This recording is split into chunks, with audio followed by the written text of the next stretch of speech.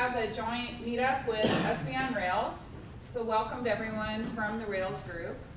And we're going to get started, just few slides. So SB Agile, we started this more than 17 meetups ago. Try to create a community in Santa Barbara where people talk and share all things Agile. And just give people another chance to make friends in Santa Barbara.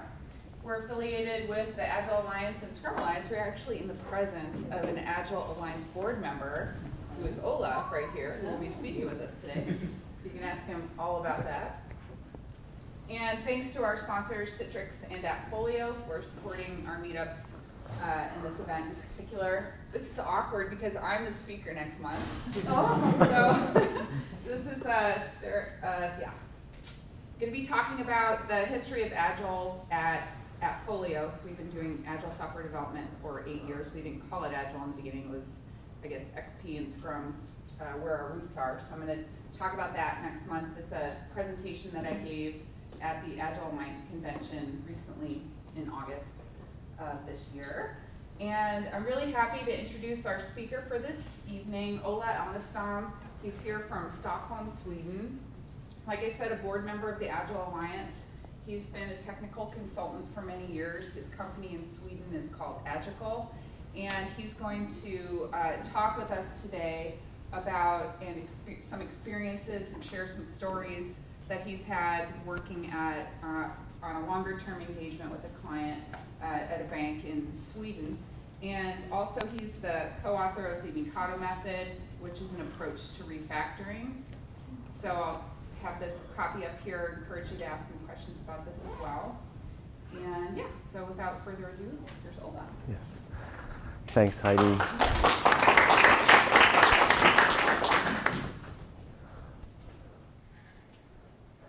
Yeah, so thanks so much for having me, and an extra big special thank you to Heidi for inviting me to this. I'm going to be talking about what I call contiguous improvement over continuous delivery. It's sort of our way of doing DevOps, or something that we call something else. A little bit about my situation. I'm at this long-term engagement with this small bank. It's a small Scandinavian bank. There's business in Norway, Sweden, and Finland. The business model is really simple. It's as simple as it is profitable. It's consumer loans and savings on the web. So that means that there's no bank that you can walk into. I haven't seen one single coin or bill the whole time. It's actually just virtual money. The money that I'm looking at on a day-to-day basis is it's in a file. I mean, I could replace a number with some other number, and that person holding that account would get a real surprise. So it's sort of kind of, it's not tempting to think about it, but it's different. So it's only savings and loans on the web. And in order for you to understand what we're going through, because I'm going to tell you about my journey here, and about the sort of the values that we live under or by, going to give you sort of tell you about the technical environment. There's this customer web, and in the middle of all this, there's a database where the money is stored, basically. And there's an back office system, and there's also a report server that produces reports, and a batch server that runs batches that integrates with the rest of the world. And in the banking world, there are files, and endless amounts of files that keep sending. The money comes in files. We keep sending invoices in files, and it's files everywhere. So that's what we produce, pretty much.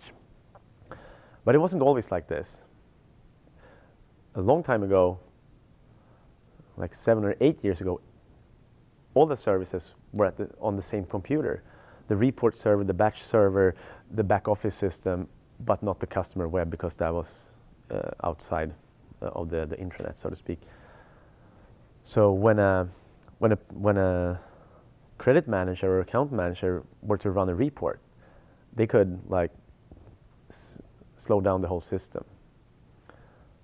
And then before I came on, they fixed that. But there's this other thing that we haven't been able to fix just yet. It's nowhere in the system is the balance of an account or the balance of a loan stored, which in retrospect was a really stupid decision. Because when the bank is young and there aren't that many accounts, you can sort of compute the balance really fast. But after a while, when people withdraw money and deposit money and pay off their loans, it gets very sluggish. So there was this report when I came on. It took 2.5 hours to run that. A year later, it had doubled, like five hours. And a year later, we were looking at like 8 or 9 hours. And this report, they need once a day. They need that report for Sweden, Finland, and Norway. And 3 times 9 doesn't fit in a day. So we were looking at some serious trouble. So we knew that we had to sort of handle this in one way or the other. So we were starting to look at the system. I'm going to use a metaphor here. As there's this, in the tropics, there's this strangler fig, or a tree that grows, has a strangling growth habit. It has its host tree, and it sends down the vines on the host tree, and it creates sort of a column tree around the host tree. So it strangles the host tree, and sometimes the host tree dies, and sometimes the host tree lives, and the vine, the strangler fig, continues to live as well. And we like to see the old system, which is based on an object relational model, which is very slow for this. We like to see that as the host tree. And around that system, we create our new system. So we get the supporting structure from the old system, and we keep on delivering new features every day. So we have this legacy code base, and we have a lot of new features that we want to get out to our customers. And that's the whole struggle, what we're competing against. So, and in order to do this, we need to behave, we need a set of values that supports this.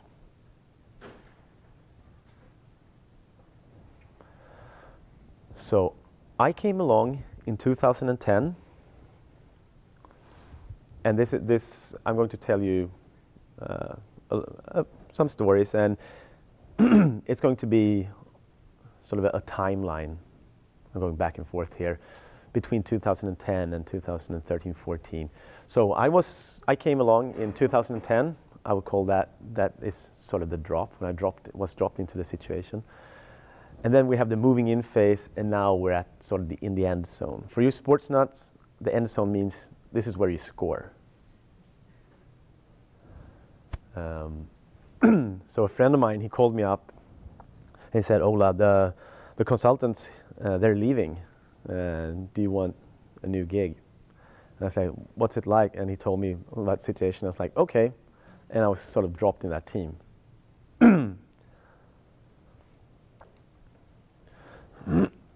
So we're a team of 12. And some of you might think, oh yeah, 12 developers for a bank, that's not a lot. But you're wrong. We're a team of 12, including the account managers and the customer support and the developers. So when I joined, it was just me, and then 2 more developers joined. So now we're, by the way, I'm the one down on the right there. So the team consists of developers and operations, DevOps. We develop our own code, and we sort of, we put it in production and do all that stuff. From the sort of the hardware up, we're responsible, or more like the operating system and up. We have credit managers, account managers, and customer support. And we like to think that we are all experts, pretty much, or at least really, really good. But we like to think, we don't see these as roles.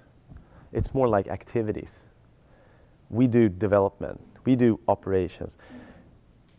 I think I could probably pay out a loan. It might default earlier than the others, but I think I could. The product owner, he's pretty tech savvy. He knows how to handle very simple SQL commands. He can pull out a report if he wants one. And so we're really a very cross-functional team. And I think that's really key to our situation here. We want that. And otherwise we can't do the business that we like. So, in order to get this, in order to run this operation, the bank, we rest upon 3 core values, or we like to call them values. It's minimalism, and for you in the back, it's minimalism. I try to like type that really, really tiny, but then people like, make it bigger. So we're resting on minimalism, pragmatism, and holism.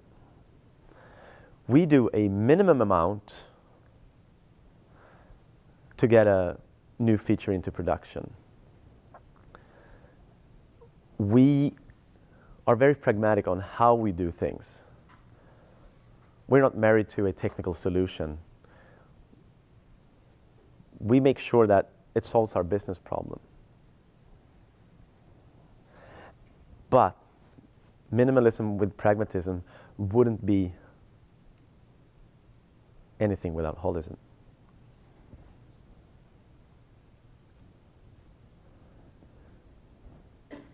If we're only doing the sort of the minimalistic approach and the pragmatic approach, you get duct taping.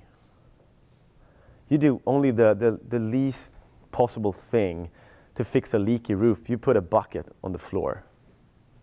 Or you keep putting duct tape over a hole in a boat or something. You can get away with that for quite some time. But when your boat is only like 100% duct tape, that would never happen, right? But with a computer or software, I see software that is pretty much like 101% duct tape, which is only possible in the software world. If you're only doing the minimalistic and holistic approach, you're doing a sort of a spike solution or a prototype. You're driving something through the whole system. You can see that it works, but it's really minimalistic. It might not work in production. And if you're doing the sort of the pragmatic and holistic approach, you get what I call a Swiss Army chainsaw.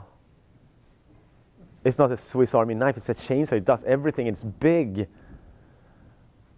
And when we develop stuff, we can't have big software. We don't want complex solution. We want to minimize it. And if you're doing it this way, you're getting the real speed out of Agile. So I've put together this sort of mnemonic for you here. MPH, the minimalistic, pragmatic, holistic approach. We don't do, when I say we get the real speed, we get the business agility out of software development.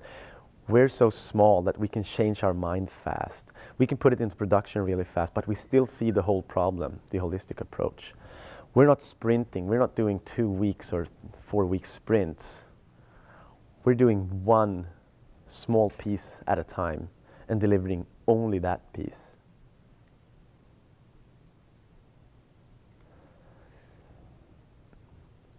In fact, when we sort of stand in front of a decision and sort of we want to know if we're going ahead with this, my boss, the product owner, the domain expert, he whips out his old HP calculator. I bet you've seen this. I tried to draw it, but it's this big, and he carries it around at all times. And if you want to sort of have some fun with him, when he looks away, you like hide it. And 10 minutes later, he'll be running around looking for that calculator. It's so important. It's so important that at one time, we were doing some work with the Finns, and we were doing a change to the reminders of the invoicing for the loans. And this was a Friday, and we were discussing, are we going live with this? Or maybe we can put this, go live on Mondays, on Monday instead. So when he said, oh, okay, so Ola, well, we don't have unit tests for pretty much, we have some unit tests for the code base, but the guys before us, they didn't write unit tests. We have pretty much no integration tests. So when we do something, we have to be super careful because we don't want to break the invoicing. And most of all, we don't want to break the savings. I mean, savings is the sort of the big pile of money that we stand on. It's the money that we lend out. Don't want to pull the rug under our feet. So, but we were discussing this feature for the Finns, and he asked me, so what's the backup plan? Okay, well, we can do this, we can do that, but we don't know. We don't want to we don't want to break anything else or the invoicing. So, and the invoice. So, and he said, okay. He whipped out his calculator and did some computations, and I don't remember exactly how much it was, but it was sort of in the range, like I think it was 20,000 euros. So if we go live today, we save this much money, we can make this much money. But if we go live Monday, so we decided that we go live Monday. It wasn't that much money, not for the bank. In the beginning, though, we couldn't, conversations like these wasn't easy to have because we sat 3 floors apart.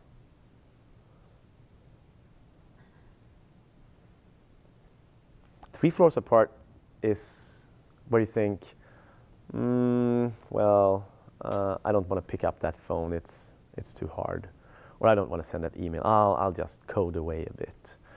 Or the business person like, oh, I don't want to disturb the developers. Maybe they're thinking about something really important. So we sat 3 floors apart. Things are going to change, though. And in 2010, we had a really crappy way of deploying to production. We had it was more than 10 steps to build the software and to deploy it. And you can imagine how many times that fails.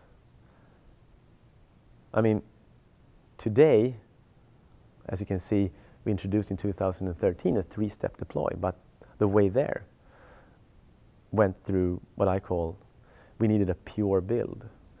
We had there's this concept in functional programming. You have a pure function.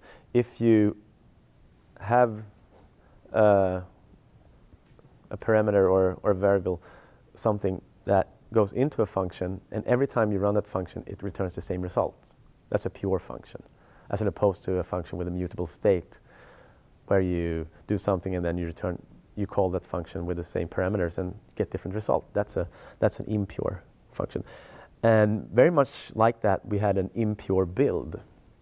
I was doing something, deploying to production, And I was really surprised because it didn't get the sort of the effect that I was looking for.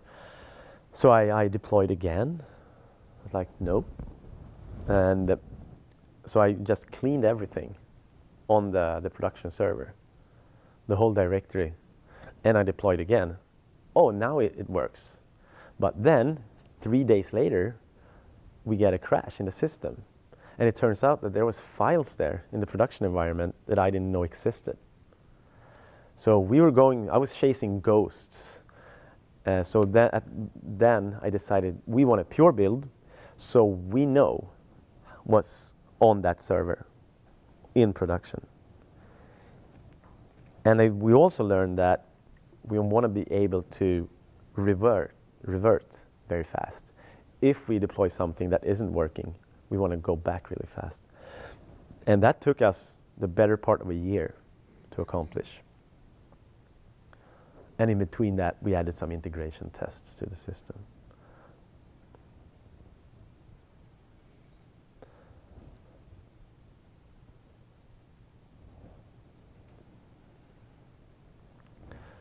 So we have the single artifact release. We went from Subversion to Git. And now we were starting to talk about what we call error surface. If we have a very if we have two axes, one is time and one is severity, you can have a very severe error, something that is in production that causes you trouble, and it can be in production for a certain amount of time. You get sort of the error surface. If we have a not so severe problem, but it's in production for a longer time period, you get the same error surface. So we introduced this concept that we talk about error surface, and we want to reduce that error surface. We don't want any error surface at all. And we realized that the key to reducing error surface, which is sort of counterintuitive, is to be able to roll back really fast. Most people, they attack from the left. They try to do the right thing.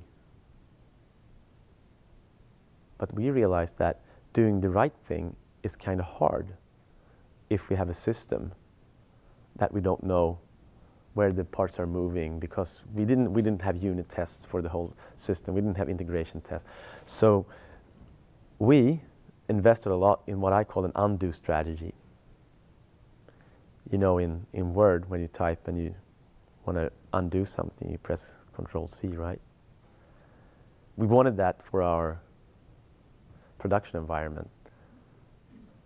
So we invested heavily in our Control-Z strategy to reduce the error surface. So we have the single artifact release. We moved from SVN to Git. Oh, sorry.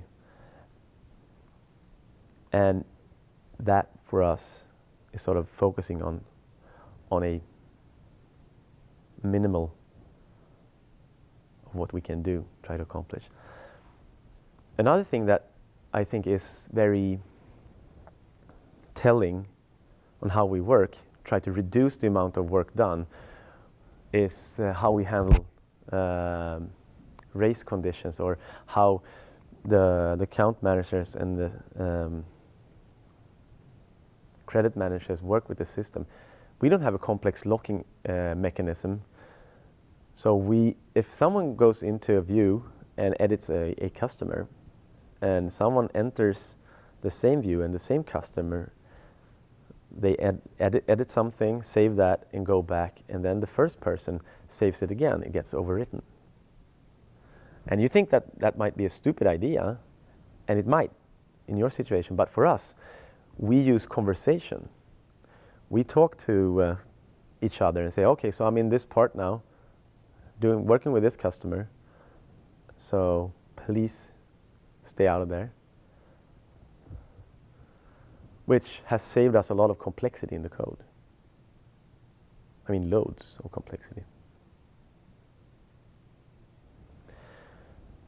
So 2010, we sat 3 floors apart, and if that wasn't bad enough, some stupid manager decided that we can't be in the same building. So they moved us 3 blocks apart. And that was probably the worst 9 months or a year. I don't remember how long we sat there. But if it was hard to pick up a phone, it's even harder to go walk 3 blocks. So I think I saw my boss 3 times. We had to schedule meetings. And he didn't want to disturb us, and we didn't want to disturb him. So we had to schedule meetings and things. At one time, I think we worked on a particular piece of code for a couple of months before we realized that we didn't get this right from the beginning. And he was upset, and we were upset. So back in 2010, this is what continuous deployment looked like. We scheduled a date.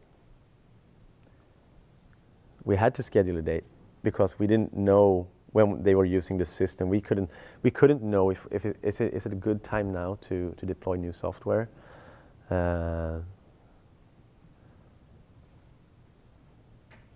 Then during the sort of the moving in phase, there was this. I remember this meeting clearly. It had to do with we were developing this new functionality or thinking about developing new functionality for debt collection. So debt collection, if you don't pay your loan, the bank they want their money. You're not getting away with that, oh no, I don't feel like paying today. So they want your money. So debt collection will be a big thing. The first year, probably there's not that many loans but the second year and the third year and in 2011, the debt collection was handled manually, and it took them the better part of a day to handle that, which is very boring, repetitive, thus it becomes very error prone. So we were sitting down, the whole team, the 12 of us, having a discussion on how to make the credit managers more happy. And we were struggling for an hour, I think, trying to come up with how to imitate their sort of the manual process. And then someone got this really wacky idea that we maybe we don't need to imitate the manual process. Maybe we can do something else. We're sort of doing a new process here. We can do it in another way. So we came up with this idea that we didn't need to handle it the same way we did manually, and it turned out to be really good. So we went from, it took the better part of a day, and now they just click 2 or 3 buttons and it's all handled automatically. It's not fully automatic, but we didn't automate everything. We just automated enough.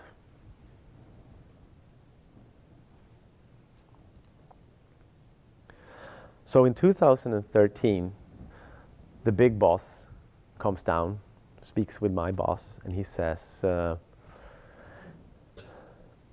I bought this company in Norway.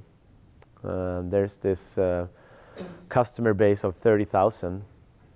We need that in our system. Can you do it?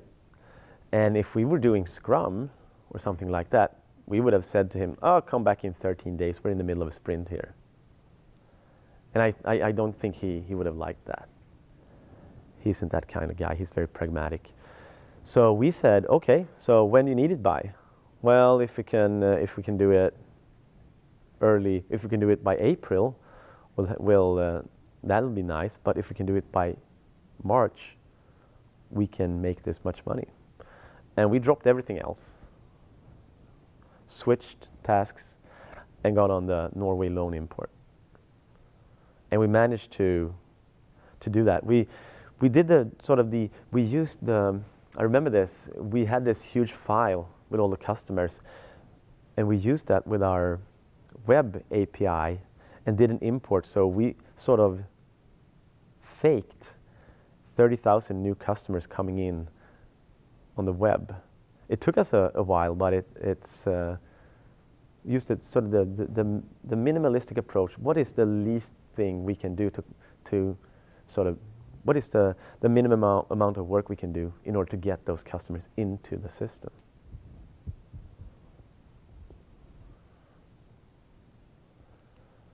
I think that's a very pragmatic approach.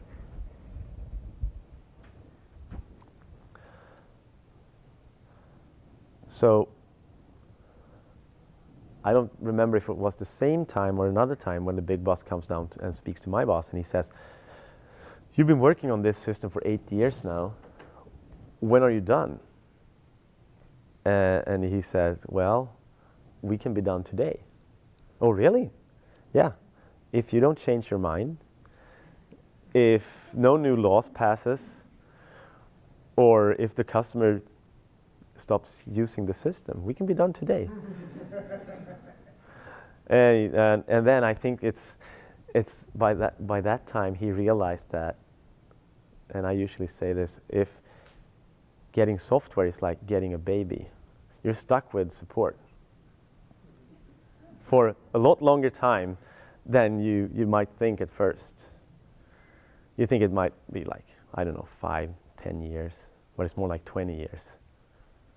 And finally you get tired of it and you kick them out. I mean, things got better though. In 2014, we moved in. So now we're sitting in the same space. I'm down here, and my boss, the product owner, the domain expert, he's on the far top right there. So I can see if he's busy. I can see if he's on the phone, or if he has his head down. I can like walk over to him, or like, okay, I see he's there now. So I can ask him that question. I can just walk over, and it's very liberating. And he walks over a lot to us and asks us, "Oh, okay, so we're in the midst of maybe changing this, or we're launching this, or we're doing that," and we have a conversation about it. I remember it was less than 3 months ago, we had a conversation that I didn't expect where it was going, but we ended up doing a pretty significant business decision in under like 5 minutes. I just walked over to him and was like, "Okay, we're in the middle of doing this, and we could go this way or that way. If we go this way with the system, we get a lot less complex system. But if you go, on the other hand, if you go this way, it gets a lot more complex." Oh, and he said like, "Okay, go with the simpler version." "Oh, but that means that we'll handle this thing differently." Oh, and then he just said, "Okay, let me take care of that." And he like just knocked on his desk and said, "Okay, attention everyone, we're changing this, which means that you have to do this and that instead of that." And everyone's like, "Okay, that was your training." So that's the kind of things you can do if you're sitting 3 meters apart instead of 3 blocks or 3 floors apart. We can do something in the morning. We can come up with an idea, deploy it in the afternoon, and the training for that new feature takes 10 seconds. If it's a part of the system that people don't use that often, they won't remember it anyway. So if we do a major overhaul, it's like, "Oh, what the system? Well, it might have looked like this, but I don't remember." Okay, let's go ahead. So what we do as well is that we fit the business problem to the current technical solution that we have. In Finland, I remember how we introduced savings. They came over for a meeting to ask for new features in there.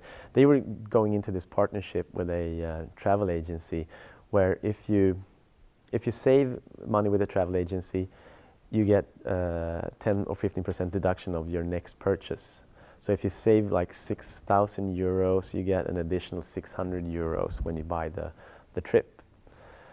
So they were in Finland, they were borrowing money from someplace, but when they made this partnership with the travel agency or the traveling business, they get that money that people save for a future trip, and they can use that money to loan that for loans, so that they get cheaper money, so to speak. So banking is really about getting money in and paying some interest for that, and lending money at a higher interest. It's not that complex. And the bigger the spread is between those, the more money you make. So now you know everything about banking.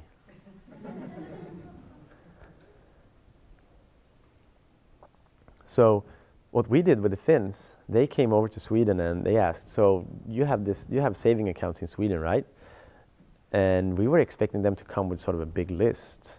And maybe they had their sort of wish list. But we said to them, so this is what we have, and maybe you can fit the business problem to our savings. And they worked out a way so they can do that. So we didn't make a single change in the code. We just added a way for Finns to open up Finnish accounts.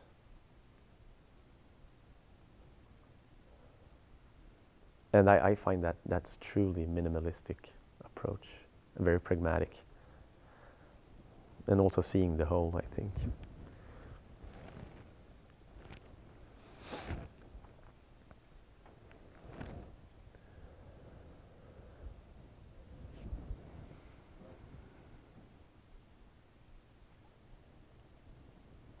So, in order for us to be very responsive with software development, respond to the business, we try to expand our sphere of influence.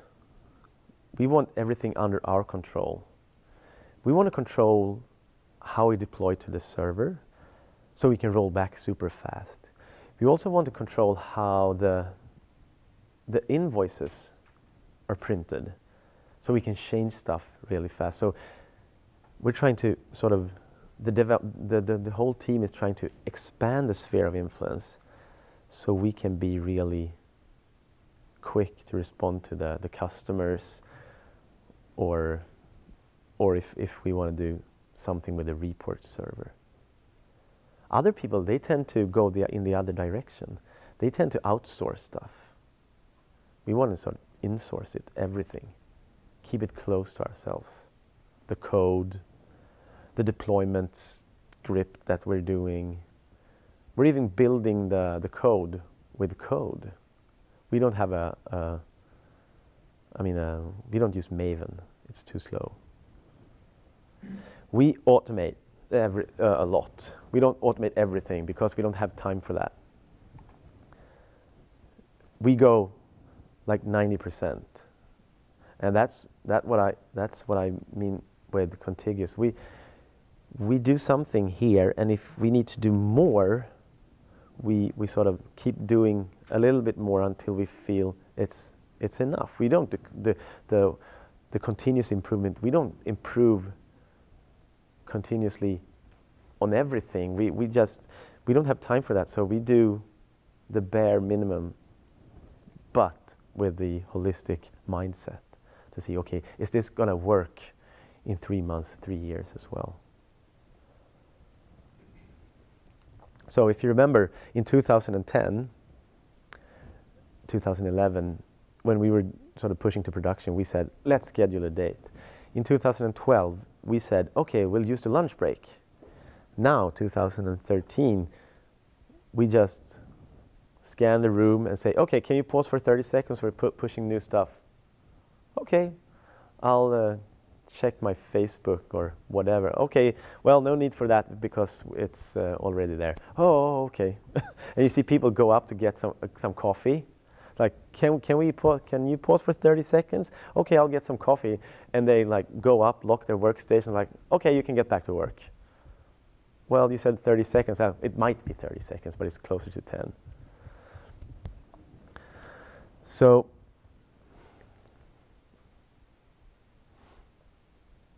there's this classic question. How do you eat an elephant? Well, you eat it piece by piece.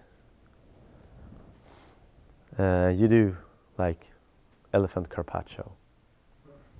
Thin slices of elephant each and every day. Elephant today, elephant tomorrow. We don't do that. We don't cut up the elephant in pieces. We use our shrink-o-matic and shrink the elephant.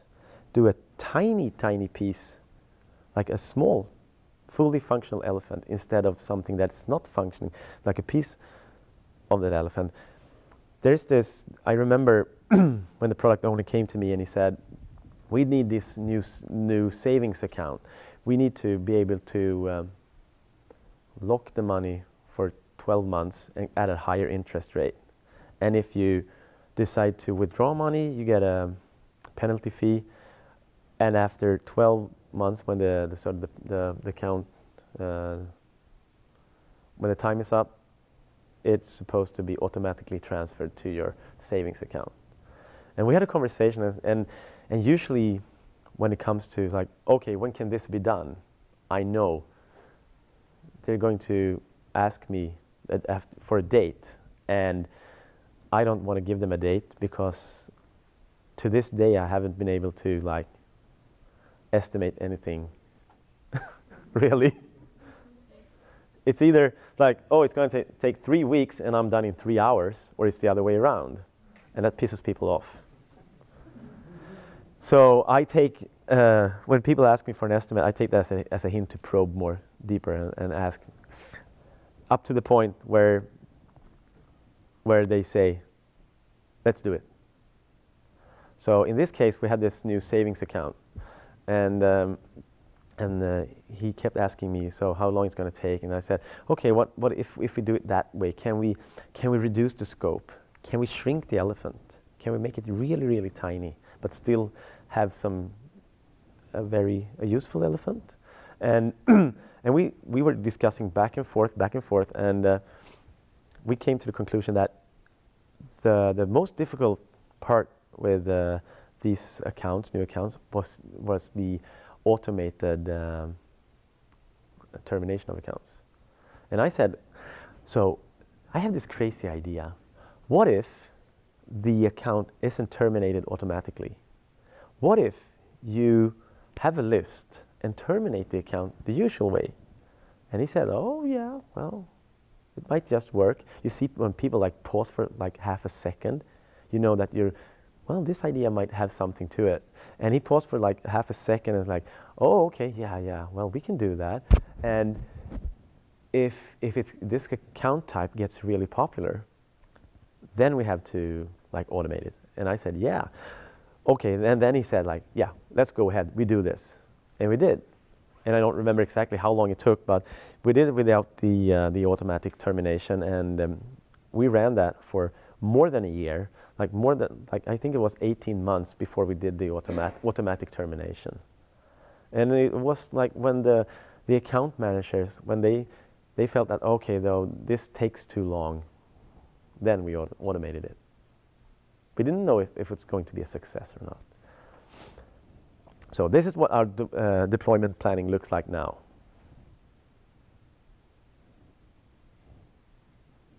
Very simple, right? Do we deploy Mondays? Yes.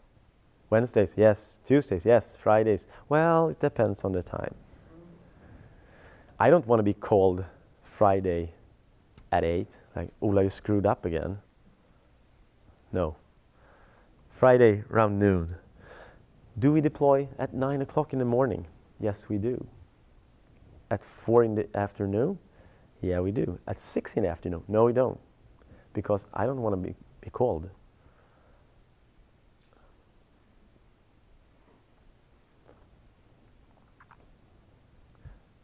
And if we screw up, we can reverse really fast. We can use the Control Z. So this is how we sit today. we have devs, customer service, credit managers, and the domain experts. This is how I can see 3, 6 meters away. It's like, okay, so the domain expert, he's busy now. I might not want to disturb him. He looks pissed. Or rather, this one I really like. You can hear customer service talking to customers, and you can hear what kind of problems the customers are having right at the moment. Like, oh, well, maybe the system is slow, or maybe there's this, that. Or you can hear the credit managers and account managers talking like, oh, well, it's this customer again. Oh, wow. Or rather, well, this new feature. Well, I really like that. It's so simple to use. I just love that. That's why I develop software in the first place. I want to see how people use the stuff that I work with. Sort of the result of my creative process being in the hands of real users.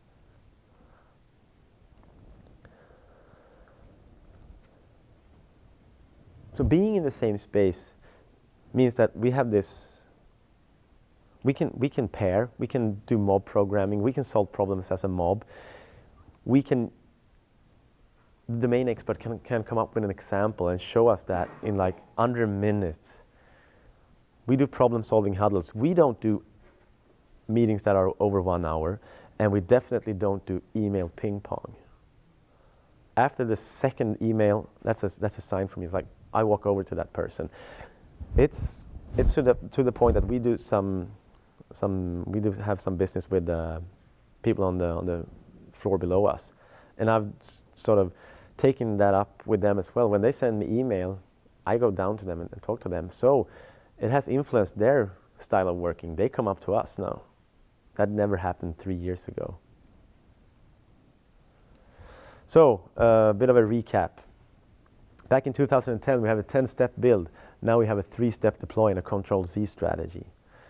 Back in 2010, we sat 3 floors apart. Now we sit 3 meters apart. Huge impact on how we work. Makes it the MPH approach really possible. And this is what we sort of accomplished in those years, technically and business-wise. And that's all I had. Thanks. So I think we might have some time for questions, and or rather, I will be sticking around here. Yeah? Can you tell me a little bit more about your transition from ORM to straight SQL? Okay, yeah. ORMs is object relational mapping, and we're transitioning from that approach to SQL because it's slow. It's super slow, and it also has to do with the how we stored or not stored the balance. Now we have transitioned to a more SQL-based approach where we store transactions. Everything that happens ends up, so we know the balance all the time. But so is the question how we're replacing ORM code, or why we're doing it, or is it both? Oh, I just work on a team where everyone has a lot of problems with ORMs. Yeah. I was wondering what like the final straw was, and if you encountered any unexpected problems using straight SQL. No, not really problems.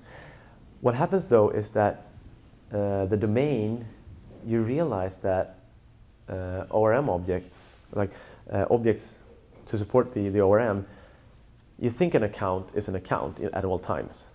So you bolt on everything to that account, and then you realize that, okay, maybe in this aspect it's an account, but over here it's close to an account, but it's not the account.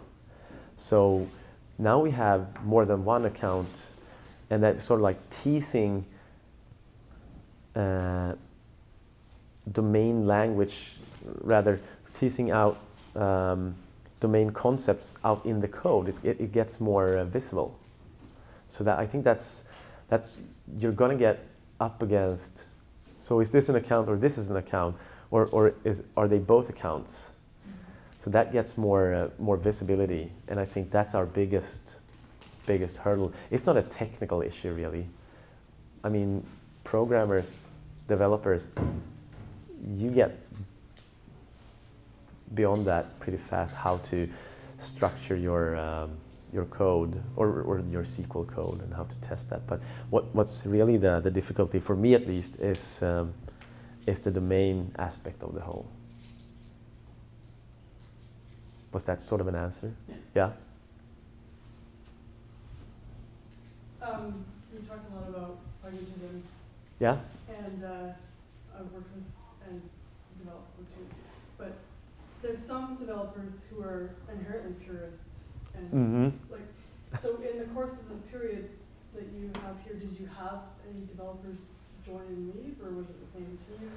And were there any purists and did you convert them? So we were fortunate enough to have only people from my firm, the same firm, and we have a huge overlap in how we look at software development. But still, I think I'm sort of here on the pragmatic spectrum, and a colleague of mine, he's here. But I think if we were to sort of compare us to, I might be here and people, they were like down there. But still we have our different views. But didn't have anyone leave, but I see how that could be a problem. Yeah. People, they want to gold plate the gold plate. Well, even like with the example of saying, I want to use an ORM or I don't want to use Yeah. an ORM. There are some people who they just refuse. Right. One way or the other. Yeah, so this is, I don't know if this is just a crazy idea that I have, but if you're discussing that, I see that as a prosthetic problem. You're discussing that because you can discuss that, but there's a deeper problem someplace else. Yes? So this model of minimalism, pragmatism, Uh-huh. and holism, I think everyone wants to get all three of those. Yeah. But it seems like the challenge is there's always going to be a trade-off, or there's often going to be a trade-off, and especially with minimalism and the other, minimalism and pragmatism. Yeah. So how I guess, do you have any examples of how you've negotiated that trade-off? So I think what's really special about our situation is the domain expert. He's seen a lot, and he is the sort of most minimalistic product owner, product champion that I've ever met. And he's the one who keeps championing that. Like, what is the least possible thing we can get away with?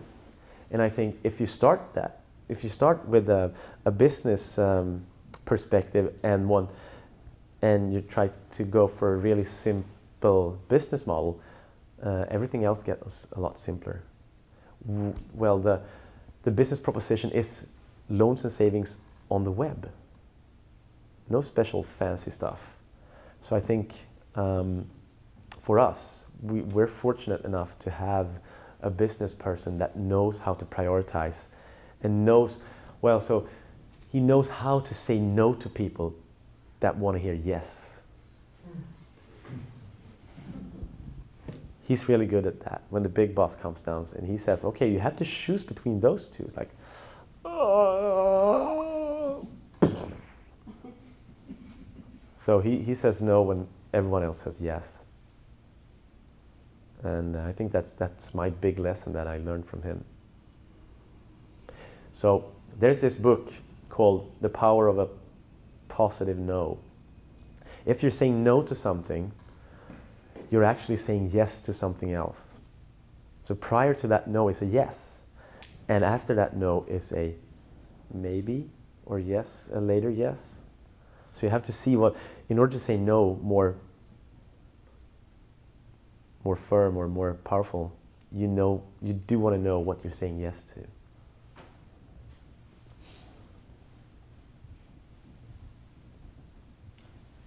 Question about challenges that you faced and how you overcame them, about reaching that 30-second deploy time. Oh, well, it started with the pure build, so we know what we're putting out, and then we were more confident in what we could do if we could roll back.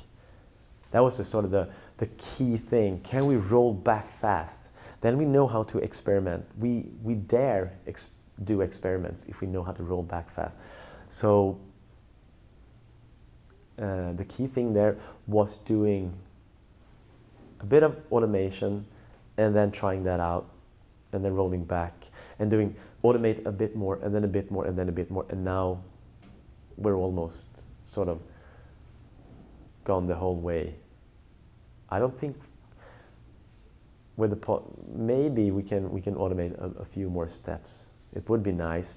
It would be we're sort of aiming for a seamless deployment where we can upgrade, and people that are using the old version, they will keep using that until they log out. So they seamlessly. So if they go for lunch, have to log back in, they're using the new version, and we're that's our goal. But the way to where we are today is being able. I think the key thing for us was being able to roll back. Are you also deploying the shrunk elephants? Yeah. Instead of like big Yes. masses of Yeah. code? Yeah. All the time. Sometimes we do what we call the feature toggling. You can toggle features on and off. So we can have this new way of doing things, and if that doesn't work out, we toggle it off. We call that, feature toggling.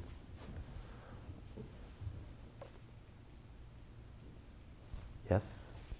I'm just wondering if you have any advice or words of wisdom for teams that don't work that close to each other and who are very, very far apart, and you're still trying to function as a cross-functional team, and you could be like, 16 hours apart in time difference. Oh, no, I don't.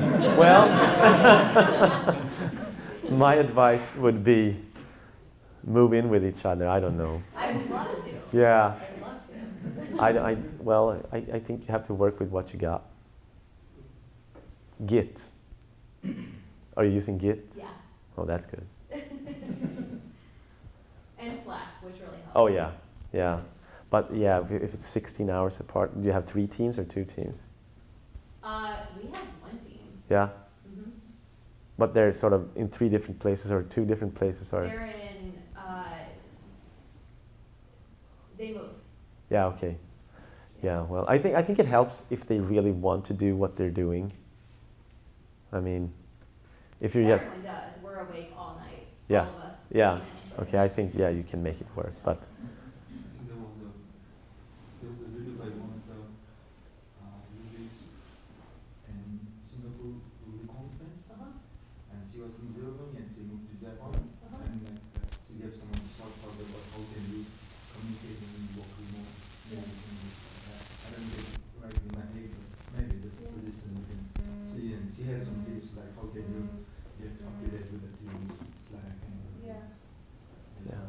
Singapore Ruby conference. Well, thanks. Thanks. Thank you. Yeah. I think we do a pretty good job. Mhm. Sometimes I just wonder if Yeah. there's something I'm missing. Maybe. I don't know.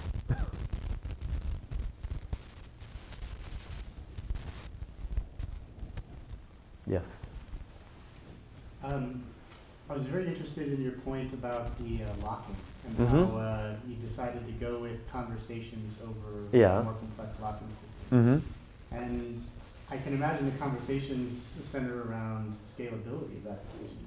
Yeah. And so I work for mostly a hardware manufacturer. We have software products. Mm-hmm. And so a lot of the conversation on the manufacturing floor is they don't do something unless it would scale by a factor of 3. If we Yeah. were producing 3 times as many instruments, our systems have to handle that. Right, yeah. So how does that fit into making that decision not to do the locking? I think it was with the sort of the strategy of running the bank is supposed to be small and very simple. Loans and savings. And if you have really simple products, you don't need that many credit managers and account managers. And then you can fit them in one room. So I think that goes with the strategy. Keep the problem domain small, and you can keep the product simple as well. So if you remove complexity, I mean, complexity breeds complexity, right? But also simplifications make for other simplifications, and we're trying to keep the business problem very simple. So I think when you sort of when you said we wanted, you guys wanted to scale, but we don't want it to scale. So we don't have to. So if you put the locking in, you would feel free to hire more and more people because this is Yeah, handle it, and suddenly you're much bigger than you wanted to be. Yeah, exactly. Mm-hmm. When you arrive there, there was a software stack in place. Yes. You work on that. Yeah. Had you had a choice, would you take a different software stack Yeah. to make it simpler? Mm-hmm. Yeah. What would that be? I think today I might have chosen Scala or Clojure. Now it's Java and help us all JSF, which is Java Server Faces. You sound like a purist now. Yeah.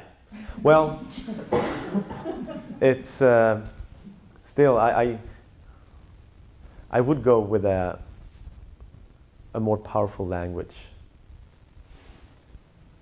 Yeah, I think that's the purist in me speaking. Do you think you could have gotten away with Clojure in a banking environment? Maybe not. Maybe Scala. I think Scala, yeah. But still, there's this, it's not a banking environment, but they went with Erlang. Oh, it's Norway, okay. Yeah. And they scale their business though, and now they're having difficulties finding Erlang programmers, so they're switching to Java. Yeah, so I think you have to sort of ask yourself the question: do we want to scale the business so much so we want to change the technology stack, or is it okay to just be in our size, that pond? Is that okay? Yeah, they could. Mm-hmm. Could you have made your strangler fake in Scala? Yeah. Yeah. Around a Java trunk? We were discussing that, but we took a sort of, I think, holistic approach and looked at it. So if we did that, maybe since we're consulting with them, maybe we would have like sawed off the wrong branch. Yes. And made it impossible for them to hire in the future. Right. And also you now have two different languages you're working Yeah. with, which goes Yeah. against minimalism. It does, yeah. Like maybe one language that's not the ideal language. Yeah, It's better than two. it is, I think so. I truly think so. And it's, you can see the idiomatic shifts though in the code base, where you go from doing for loops in this way and doing the more functional approach with and I don't like that either. I just want to, if it was possible, I'd like to just take the code base and do some magic with it.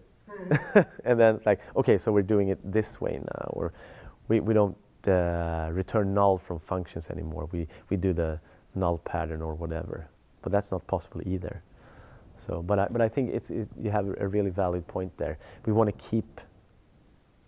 a minimalistic approach to the language as well, and how we do the concepts that we introduce in our code base. Mm-hmm. I was curious about the point in there, level up with Git, because Yeah. I feel like I hear a lot of people these days talking about simplifying their Git Yeah. workflow, Mm-hmm. and so I found it interesting with all the simplification, minimalization that Yeah. you talk about. I'm curious what leveling up with Git meant to you guys. I think that's on a purely how proficient we are with Git. After a while, we did the super simple stuff, but after a while, you get proficient enough with the Git, so you have the power of doing something that, I don't know, you could do some merging, but still, we don't do super complex stuff with Git either. What we did, we have this, what do you call, I don't remember now. It's an add-on where you do it is, maybe it'll come to me, but no, okay. So we just leveled up on the sort of the proficiency. We don't use advanced stuff in Git, not that much, but we do some if we really, really need to. Well, can I follow up on that? You told a story about how you were working on one thing. Yeah. And then the big boss came in and said, drop everything, Yes. we're going to do this instead. That seems to me like a place where Thank Git you. versus Subversion. That's Go ahead, it. take That's it. Because we were working with Subversion and we were able to task switch a lot faster. We just stash stuff and switch branch, and that's super fast. And we work on the new stuff, and we finish that, and then we go back again. So yes, that's it. Thank you. That's how we. That would have been really hard with Subversion. Yeah. And before Subversion, if you know how to use the tool. right. And before Subversion, we had PVCS. Have you heard of that? No. Okay. Well, if you hear it, just run in the opposite direction. I'd much rather work with zip files. Mm-hmm. I was just curious, like a lot of the stuff you were talking about is, you know, it seems like just shortening feedback cycles and like, you know, kind of lean one-piece flow, Yeah. minimize work in progress is kind of coming to mind. Is that something that you think about in this whole story? And Yeah, it is. I mean, like fast feedback is a value from XP, or one. It's feedback rather, and I'm a feedback junkie. I want super fast feedback. I want, you know, the squigglies if something doesn't compile. You have the compiler. You have the unit test. You have integration tests. You have feedback from everyone. Like if the faster feedback you can get, the quicker you can turn. So yeah, it's a core thing. And does like, in terms of like the amount of stuff that you guys are working on at once, that can shorten feedback cycles Yeah. too. So is, you know, you talked about like mobbing and pairing, and, Yeah. and I think you kind of alluded to kind of minimize, you know, just do something, make it small, make it quick. So Yeah. did you? That's it. Well, we draw a lot on. We don't have any like. We don't have a process. We have a process, but it's not like we're doing this and that and this. But we're heavily influenced with Lean and XP. Yeah.